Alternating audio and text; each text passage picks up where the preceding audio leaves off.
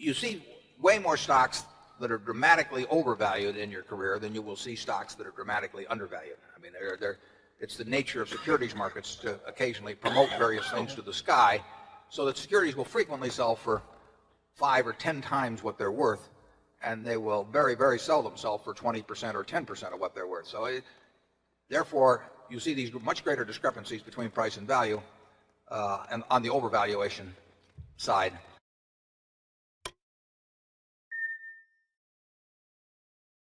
Hi, I'm Dave Staples from Hanover, New Hampshire, and I've got 2 questions for you.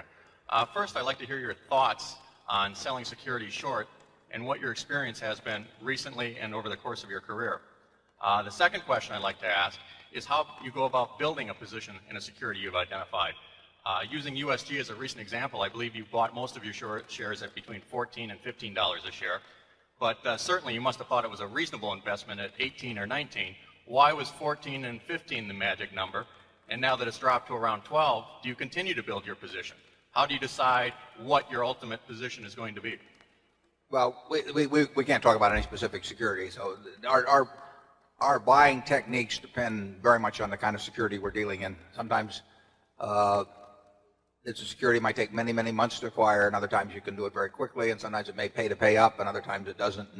And the truth is you never know exactly what the right technique is to use as you're doing it, but you just use your best judgment based on past purchases. But we can't discuss any specific one. Short selling, it's an interesting item to study because it's ruined a lot of people. It is the sort of thing that you can go broke doing. Bob Wilson, there's famous stories about him and Resorts International. He didn't go broke doing. In fact, he's done very well subsequently. But being short something where your loss is unlimited is quite different than being long something that you've already paid for. And it's tempting. You see way more stocks that are dramatically overvalued in your career than you will see stocks that are dramatically undervalued. I mean, it's the nature of securities markets to occasionally promote various things to the sky, so that securities will frequently sell for 5 or 10 times what they're worth, and they will very, very seldom sell for 20% or 10% of what they're worth. So therefore, you see these much greater discrepancies between price and value and on the overvaluation side. So you might think it's easier to make money on short selling, and all I can say is it hasn't been for me. I don't think it's been for Charlie. It is a very, very tough business because of the fact that you face unlimited losses and because of the fact that people that have overvalued stocks, very overvalued stocks, are frequently on some scale between promoter and crook, and that's why they get there. And once and they also know how to use that very valuation to bootstrap value into the business, because if you have a stock that's selling at 100 that's worth 10, obviously it's to your interest to go out and issue a whole lot of shares, and if you do that, when you get all through, the value can be 50. In fact, there's a lot of chain letter type stock promotions that are sort of based on the implicit assumption that the management will keep doing that. And if they do it once and build it to 50 by issuing a lot of shares at 100 when it's worth 10, now the value is 50, and people say, well, these guys are so good at that, let's pay 200 for it or 300, and then they can do it again and so on. It's not usually quite that clear in their minds, but that's the basic principle underlying a lot of stock promotions. And if you get caught up in one of those that is successful, you can run out of money before the promoter runs out of ideas. In the end, they almost always work. I mean, I would say that of the things that we have felt like shorting over the years, the batting average is very high in terms of eventual. They would work out very well eventually if you held them through.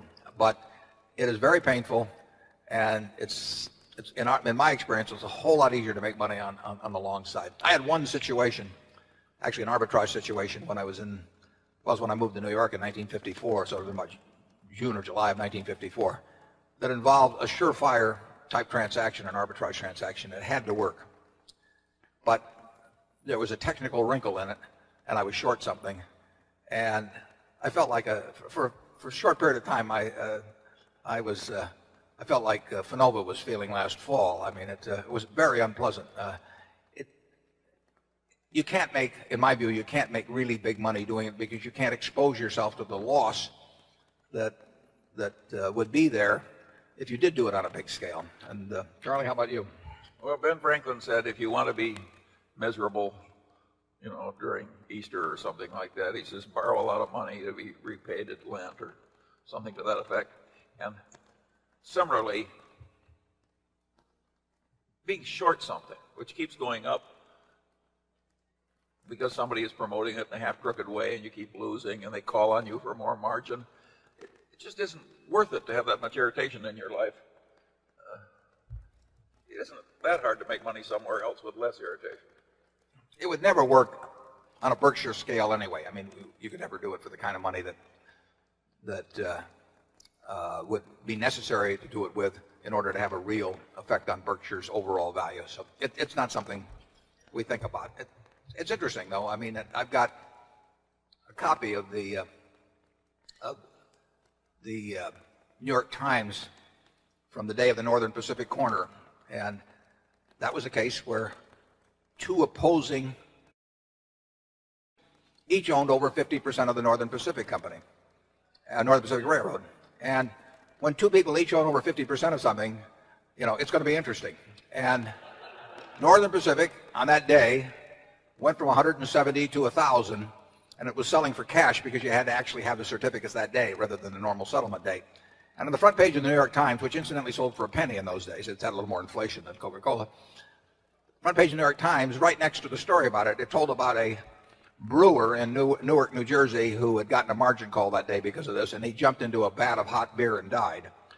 And that's really never appealed to me as the ending of a financial career.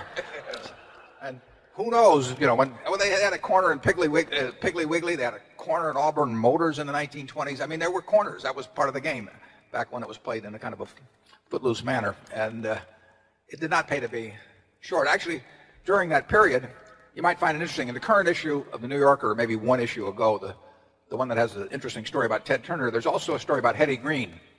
And Hetty Green was one of the original incorporators of Hathaway Manufacturing, half of our Berkshire Hathaway operation, back in the 1880s. And Hetty Green was just piling up money. She was the richest woman in the, probably maybe in the world, certainly in the United States. Maybe some queen was richer abroad. But Hetty Green just made it by the slow, old-fashioned way. I doubt if Hetty was ever short anything. So as a spiritual descendant of Hetty Green, we're going to stay away from shorts at Berkshire.